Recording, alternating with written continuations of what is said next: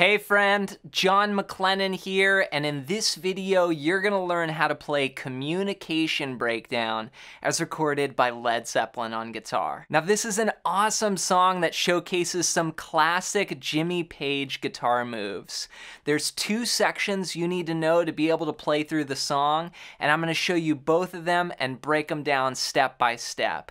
The first part is just a little 2-bar phrase that uses some palm muting and some power chords. And then the second part is the chorus or the B section, and there we're going to bring in more of a blues rhythm pattern. Before we dive in though, I want to hook you up with a gift right away. If you're new here, I have this awesome fretboard guide that I put together that's going to show you the 5 must-know chords and scales to play in any style anywhere on the neck. And this is a system that I use to basically map out the fretboard and really help me connect all the dots when I'm playing songs or taking solos. So you can grab your copy, just go to johnmaclennan.com/fretboard guide to download it completely for free there, or you can use the first link down below. All right, well with that said, let's break this song down. Let's learn how to play Communication Breakdown as recorded by Led Zeppelin on guitar. Now there's 2 parts that you need to know to be able to play along with the song, and that's sort of this main riff and then the chorus section, which goes to almost like a blues rhythm pattern. So here's what the first riff sounds like, and this is where we're going to start. 1, 2, 3, 4.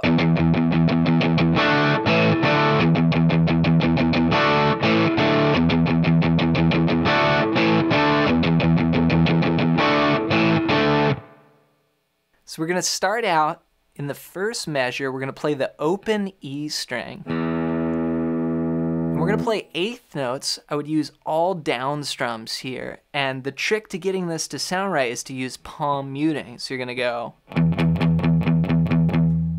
So I'm just bringing my palm down here. We don't want the note to ring out like this. But we want to just lightly dampen that low E string. And we can count it like this: 1 and 2 and 3 and 4 and.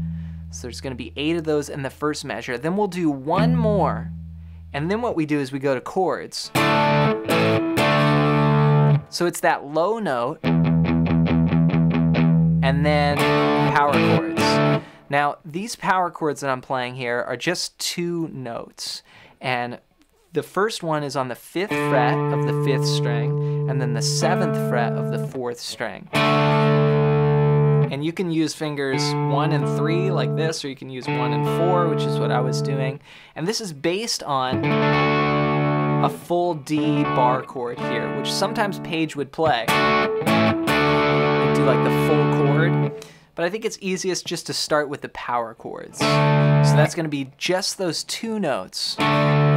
Then we're going to shift up 1 string to the 5th fret of the low E and 7th fret on the 5th string. So we were here, now we're here, and then we go back. So it's D, then to A, and then to D. And those are called 5 chords or power chords: D5, A5, D5. So all together.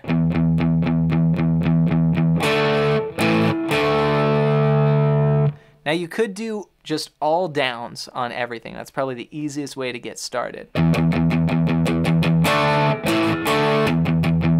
As far as the strum hand here. Down, down, down, down, down, down, down, down, down, down, down, down. Okay, or you could, sometimes you'll see Page, like in the Communication Breakdown video that's on YouTube, it looks like he does an up strum on that D chord. So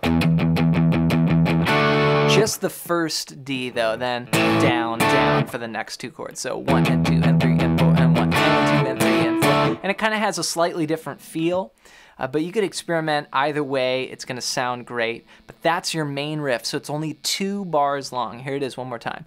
1 and 2 and 3 and 4 and 1 and 2 and 3 and 4 and. And that's going to go over and over for the verse. Then the last time we come out of that section and we go to the chorus, which goes like this. 1, 2, 3, 4.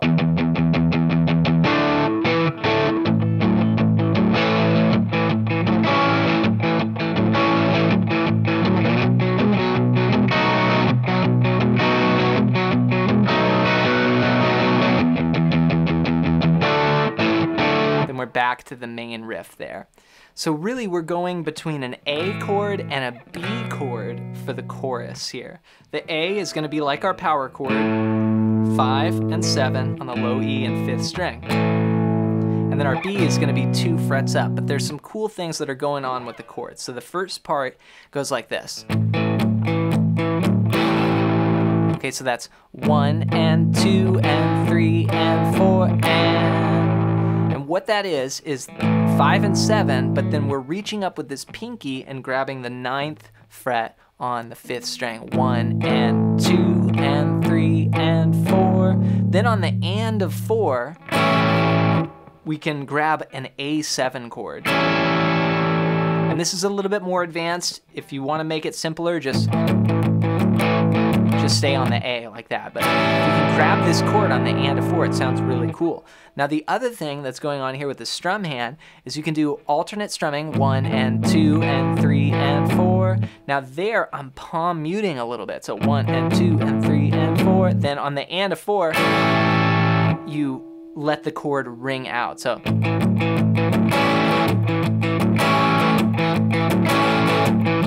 So see, slowly that's 1 and 2 and 3 and 4 and 1 and 2 and 3 and 4 and 1 and 2 and 3 and 4 and. So really on the and of 4, I'm letting the note ring out. It's going to tie over to the next measure, and then the palm muting comes back in. So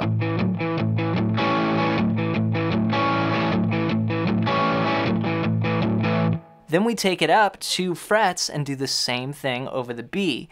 1 and 2 and 3 and 4 and 1 and 2 and 3 and 4 and 1 and 2 and 3 and 4 and 1 and 2 and 3 and 4 and then we're back to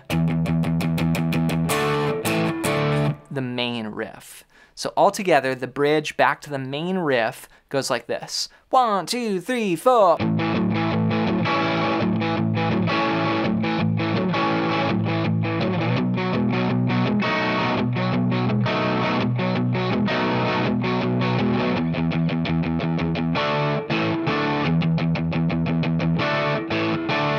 Congrats on making it through this classic Zeppelin lesson. Be sure to take it slow and work out each part one step at a time, and then try and put it together and play it along with the recording. And if you need to, rewind the video and just go over any parts that are unclear. And to help you even more, make sure to download my ultimate fretboard guide at the first link down below. And this is going to show you the 5 must-know chords and scales to play in any style, anywhere on the neck. And you can grab your copy completely for free. Just go to johnmclennan.com/fretboard guide or use the first link down below. Also, leave me a comment and let me know the #1 thing that clicked during this lesson. Maybe you were working out the guitar part and you thought, oh, that's how to get a palm muted sound, or those are those power chords that I've been hearing on all those classic Zeppelin records. Just leave a comment down below. Thanks for your support with the videos, and we'll see you in another one real soon.